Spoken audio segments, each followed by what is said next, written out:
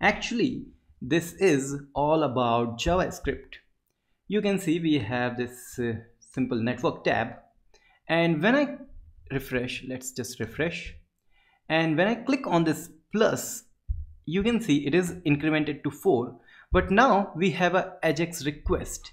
We are giving an AJAX request, and this AJAX request is to Laravel Livewire, or simply Livewire message counter. And to show you, I will go to Laravel and I will say php route list.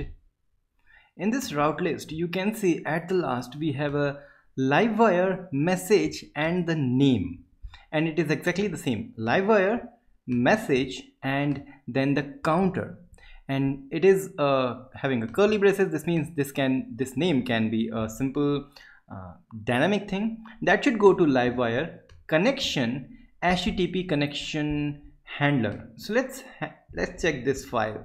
So HTTP connection handle, and that should go, and let's go here. We have an invoke method. That means it is already going to trigger if we are not defining anything, and now it's handling the request.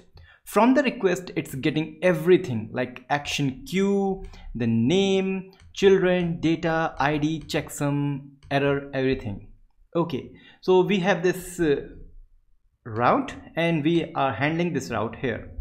So you can see from this route it is handling, and it is sending the data, and on the request payload has an action queue which is required here. You can see action queue, then name, children. So we have name here, then we have a children which is not available for now, then we have the data, and data is the previous data we have on our component. So whenever I click once more, you can see now it has become 5, and now we also have one more AJAX request. In this AJAX request we have a previous data which is 4, and we have this checksum, and checksum is super important. Why? Because it ensured that no one has tampered with your data you are sending from this AJAX request of Laravel Livewire. We also have some ID, and everything is here. And let's now see what happened from this handle. So when you send an AJAX request, this will give all these data to the Laravel, and Laravel handles it here inside the HTTP connection handler, which we got from this post request and this controller name. And then we have an invoke method that automatically triggered, which is handling from this request. Request is having all these things. Let's open this handle, which is inside this extended class, which is connection handler. In this connection handler, we have this handle method that accepting the payload. Payload is exactly all these things we are sending. Then the most important thing is for each action queue, you can see we are sending action queue. So we just have one here, and we are looping through action queues. So we have this action queues. Then we say process the message. So what message we have given, we need to process it. How we can process? We define the type. So you can see on this action queue we have a first one, and we are defining type, which is call method. So we are saying we are going to call some method. And next you can see this process message is a function inside the same class. So here we have, and here we have, which is now having a switch case, and it says whenever you say call a method, whenever the type of action queue is call method, it is going to call a method from that instance. And where is the instance? Instance coming from this hydrate part, and it is actually the real class you are having, the component class you are having. So in this class we are calling some method. So it says call method. Which method? Whatever method we have defined from the data. So we have a payload, and method we are defining increment.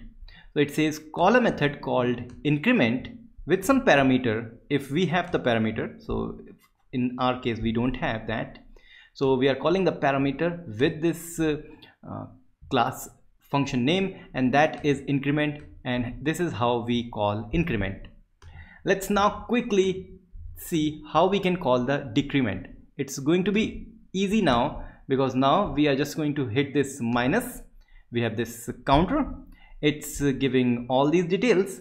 We have a previous data, but the most important thing is action queue. It go to Livewire message counter.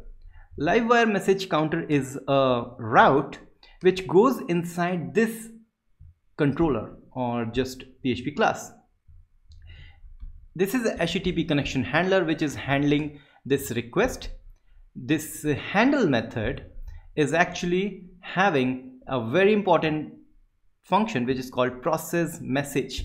Process message is calling this call method, which is going to call the method which we have defined here, which actually Laravel Livewire had defined, which is decrement, and that goes inside this and call it decrement. Cool. But how it return the things? So on the preview of this, you can see we are having the checksum, and this checksum and this checksum is different because this is just for request and this checksum is for response. Then we have a new data which is 4. You can see now we have 4 here. And then the most important thing is we have a DOM, and all the DOM is now replaced. Here you can see we have a button, H4, H1 with a 4 value, and button, and then div. And that is coming. Here we can see we have this thing. When we done this part, we create a new DOM. DOM is an instance output, and then it finally return it with some responses and using some fluent things. We don't have to go too deep in that. So this is how Laravel Livewire works on Laravel, and this is how the magic happens. And let's continue the journey of Laravel Livewire.